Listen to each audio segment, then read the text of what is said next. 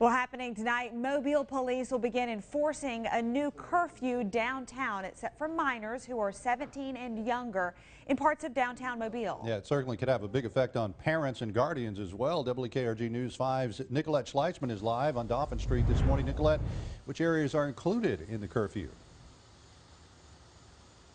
Well, Bill and Jessica, the majority of Dauphin Street is included in that entertainment district from right here in Cathedral Square all the way down to the Mobile River and even Mardi Gras Park. Mobile police say they will begin strictly enforcing the new curfew for those who are 17 and under.